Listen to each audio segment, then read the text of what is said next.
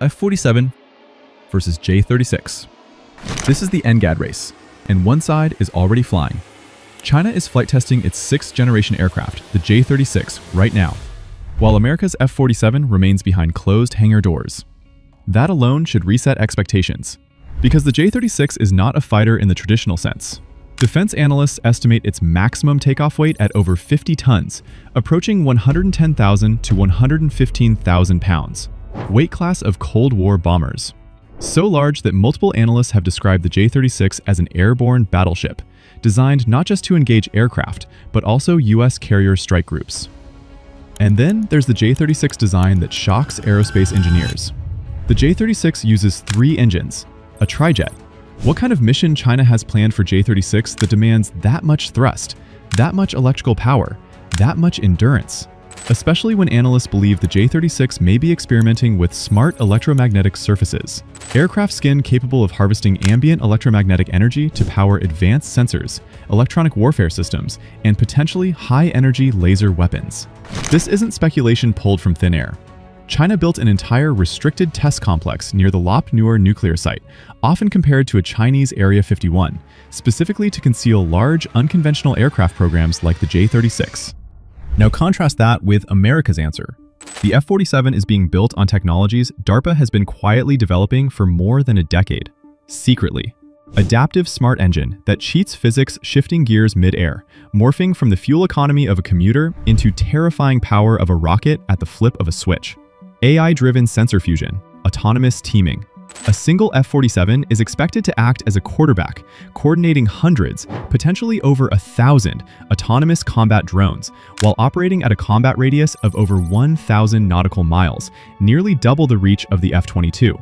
Its engines are expected to run at temperatures exceeding 2,200 degrees Celsius, unlocking extreme performance and electrical power. Enough power that analysts have openly discussed a future where the F-47 could operate at near-space altitudes, engaging satellites and high-value assets with directed energy systems. And this race isn't happening in isolation. Russia claims its 6th-generation interceptor, the MiG-41, could reach Mach 5 and operate between the tropopause and stratopause.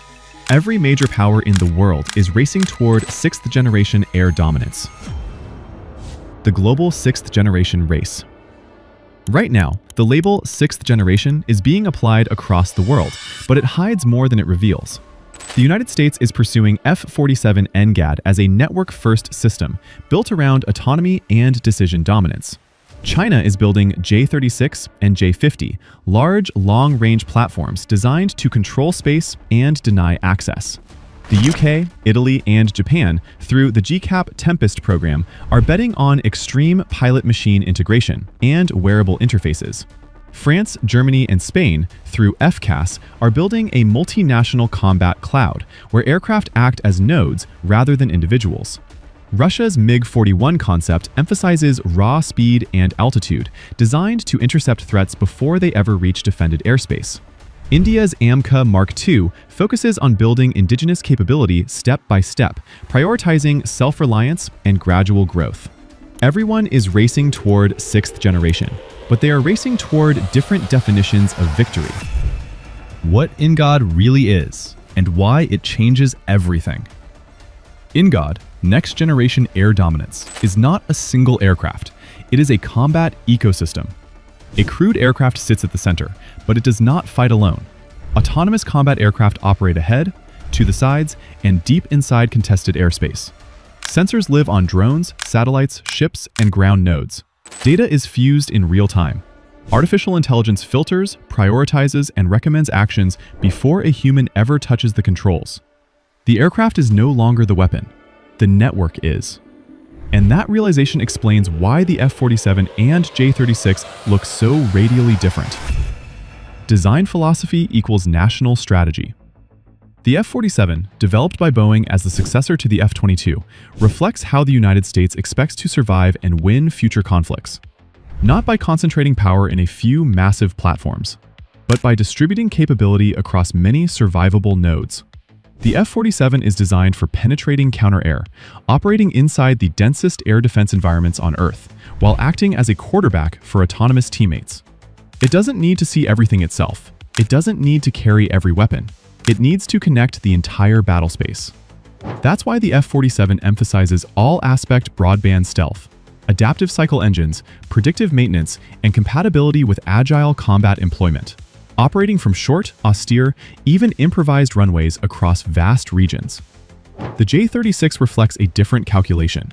Its size, range, internal volume, and crew configuration suggest a platform designed for endurance and control, not constant maneuver. The side-by-side cockpit points toward a battle management role. The massive internal bays support very large missiles.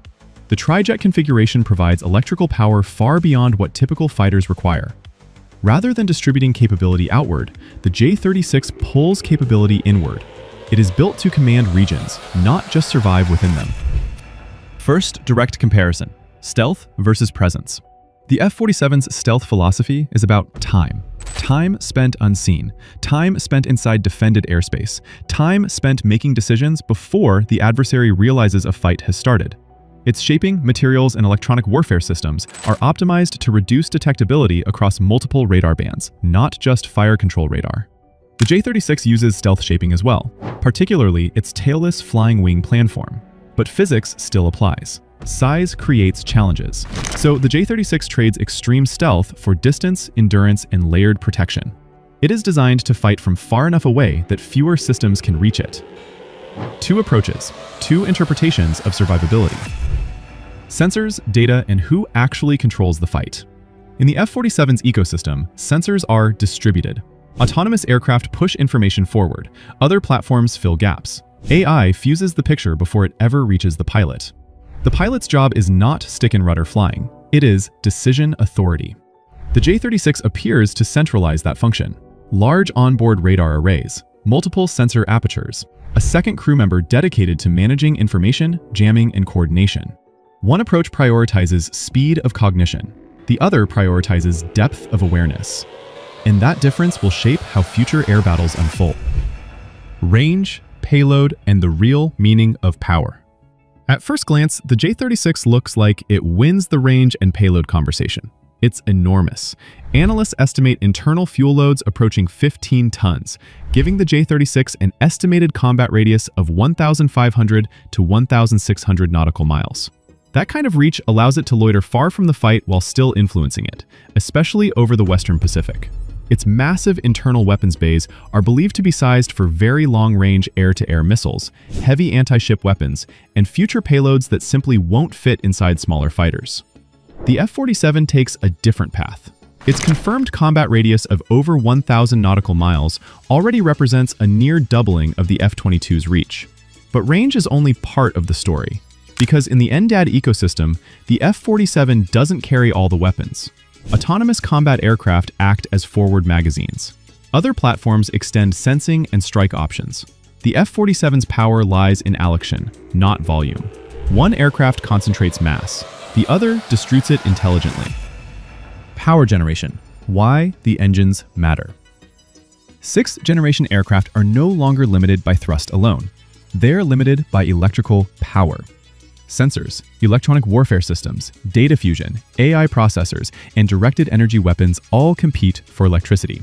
This is where the J-36's Trijet configuration begins to make sense. 3 engines mean more total shaft power, greater electrical generation, redundancy for long-duration missions. If China is serious about fielding on-board laser defenses or offensive energy weapons, the J-36's engine choice supports that ambition. The F-47 approaches the same problem differently. Its adaptive cycle engines are designed to dynamically shift between high-thrust and high-efficiency modes, but, more importantly, to act as power plants as much as propulsion systems. Running at temperatures exceeding 2,200 degrees Celsius, these engines are expected to provide enormous electrical output while remaining fuel-efficient at cruise. 2 different solutions to the same problem. One adds engines, the other adds intelligence and efficiency. Human workload. Who's actually flying the aircraft? The cockpit tells you a lot about how an aircraft is meant to fight. The J-36's side-by-side cockpit strongly suggests task separation. One crew member flies, the other manages sensors, electronic warfare, and coordination. This mirrors how large strike aircraft and command platforms operate today. The F-47 takes a more radical approach. It assumes that AI will absorb most of the cognitive load. Instead of adding a second human, the F-47 adds machine intelligence, filtering information, highlighting threats, and recommending actions before the pilot ever sees raw data. The pilot's role shifts from operator to decision authority. Less workload, faster reaction time, more trust in the system. That design choice only works if the software is reliable. Which brings us to timelines. Timelines: who arrives first and who arrives ready. China's advantage right now is visibility. The J-36 is already flying. Multiple prototypes have been observed, suggesting an aggressive test campaign. Analysts expect initial operational capability around 2030, possibly earlier for limited roles. The F-47 follows a quieter path. Boeing received the core contract in 2025. Manufacturing infrastructure is already underway. First flight is expected late this decade, with operational capability in the early 2030s. On paper, China arrives first. Historically, the United States arrives integrated, with training, sustainment, networking, and doctrine aligned from day one. Speed matters, but readiness matters more. Why the US approach scales. Here's the quiet advantage in the American approach. The F-47 doesn't need to be perfect on day one, because capability is offloaded to the network. New drones can be added, new sensors can be integrated, AI models can be updated.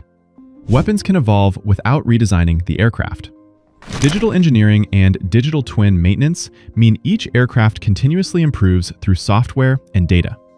China's approach produces powerful platforms. America's approach produces adaptable systems. Over decades, adaptability compounds. Closing the loop: what this race actually decides.